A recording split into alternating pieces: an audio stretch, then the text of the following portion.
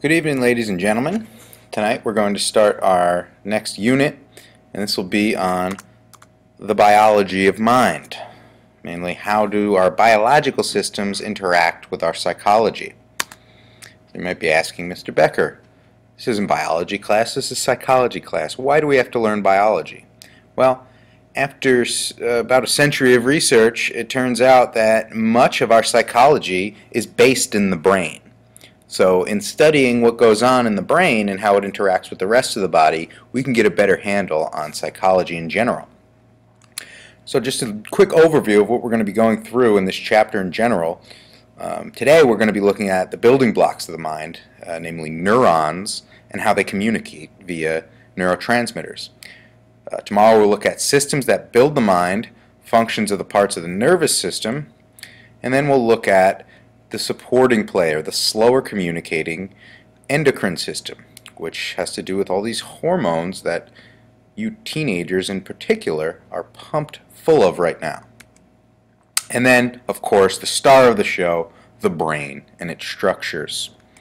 So, back in the 1800s, there was this guy, Franz Gall, and he came up with this, well, now we regard it as this wacky sort of pseudo-scientific practice, and he called it phrenology.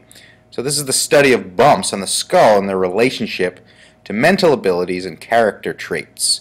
So he would feel around on your skull, and if you had a bump right there, that would mean something specific. If you had a bump over here, that would mean something specific. After a while, this got sort of debunked, and people knew that it was kind of crap, for lack of a better word. But the important thing to take away from this is that Gall had inklings of a major idea in psychology today, namely that the brain is specialized. It has different compartments that are responsible for different functions. So it's the localization of function. Today's search for the biology of self, we call that biological psychology. So this includes neuroscience, how the brain works, behavior genetics, neuropsychology, and evolutionary psychology, how human psychology has sort of changed and adapted over time. And all of these subspecialties explore different aspects of how the nature of mind and behavior is rooted in our biological heritage. So, how do genes play into a factor? How does specialization play into it? Damage to the brain, how does that work? How does conditioning play into this? So we're looking at how biology affects the way that we think and how our mind works. So the study that we're going to look at today is called the atoms of the mind, namely neurons. So study this image very carefully because this is important to our unit. This is neurons and how neurons communicate with one another. This is the structure of a neuron. So here, this is the cell body. This is where all the action is happening. This is the main neuron. Now, the neuron, as you can see, has a little cell body right here. And these guys, these little like tendrils, I guess you could call them tentacles, these are called the dendrites. This is what receives messages from other cells. So they're like hands. They sort of grasp and pull things in to the cell body. However, when they want to send a message out, it goes through this sausage-looking thing. This is the axon. So this passes the messages away from the cell body over here to other neurons, muscles or glands. So this is how information is sent, through this sausage-looking thing. And what's sent over it is called the neural impulse, or the action potential. This is the signal traveling down the axon. Now, if we're going to go a little further with our sausage metaphor, the axon you could look at as the sausage itself, the meat, and this myelin sheath, this is the sausage casing. So this covers the axon of some neurons and helps speed the neural impulses. Now, after the neural impulse goes through the axon, it goes through these terminal branches of the axon. And these little guys right here reach out to these on another neuron, and this is how communication happens.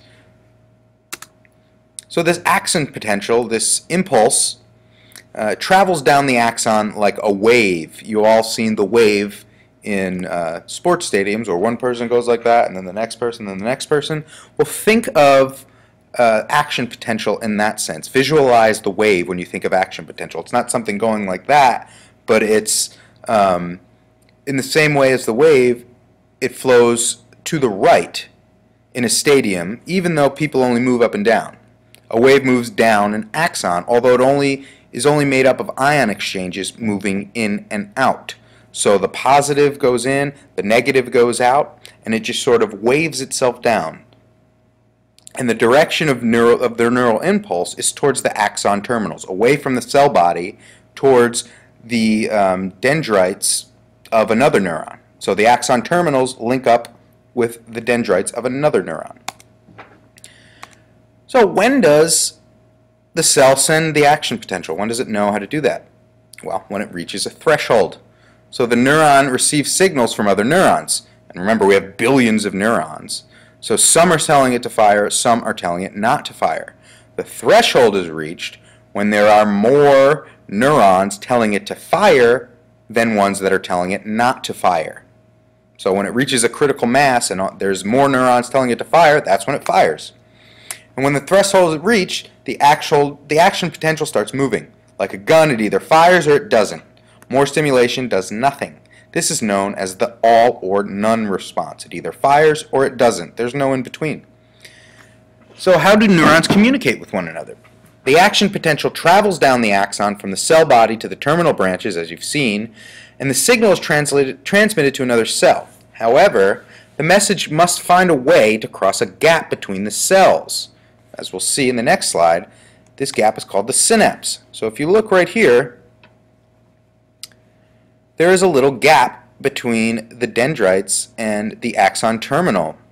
And this little gap is called the synapse, or also known as the synaptic junction or the synaptic gap. There we go. And this is, as I said, the junction between the axon tip of the sending neuron and the dendrite or cell of the body of the receiving neuron. So as we see here, what happens is this action potential travels down, and these neurotransmitters are sort of excreted, and this acts as the communicator between the dendrite and the axon terminal. So the receptor site receives these neurotransmitters and acts as a communication. So these neurotransmitters, they're basically chemicals that are used to send the signal across this synaptic gap. And each receiving neuron has these receptor sites, and these neurotransmitters are received there. However, not all of them are used. The brain is obviously, well, maybe not obviously, but the brain is pretty sustainable, it turns out. We recycle neurotransmitters that are not used, and this is called reuptake. So ones that aren't used basically go back up and are used again. So all of this together, basically, you can follow the image right here. The sending neuron sends the action potential down through the axon terminal. It reaches the other dendrites that are receiving it, and this just keeps going on and on. And remember, this is happening in a split second, and it's happening right now as you're listening to this. So let's just follow it. The electrical impulses travel down a neuron's axon until reaching a tiny junction known as the synapse, right there. These neurotransmitters are released, and these molecules cross the synaptic gap and bind to the receptor sites on the receiving neuron. This allows electrically charged particle atoms to enter the receiving neuron and excite or inhibit a new action potential. So this third phase right here, the sending neuron normally reabsorbs excess neurotransmitter molecules, a process called reuptake. So there are different neurotransmitters. There's lots of them, but these are the main ones. Serotonin affects mood, hunger, sleep, and arousal. Undersupply of this can lead to depression, and that's why some antidepressant drugs raise serotonin levels in an effort to make you less depressed. Dopamine influences movement, learning, attention, and emotion. And the reason we know this is if you study someone who has Parkinson's, they're unable to move, but they're also unable to pay attention or learn at the same time. So dopamine affects all of those. Acetylcholine, this enables muscle action, learning, and memory. So these ACH producing neurons deteriorate as Alzheimer's disease progresses. Norepinephrine, this helps controls alertness and arousal. An undersupply can depress mood and cause ADHD-like attention problems.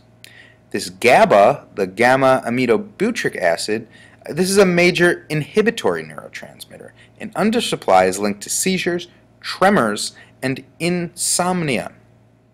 And the last one is glutamate, a major excitatory neurotransmitter. It's involved in memory. Oversupply can overstimulate the brain, producing migraines or seizures. And this is why some people are really sensitive to MSG, because it contains a lot of glutamate and it oversupplies them, producing migraines or seizures. So it turns out that we have different pathways for these different neurotransmitters. We have serotonin pathways over here, which are networks of neurons that communicate with serotonin, and they help regulate your mood.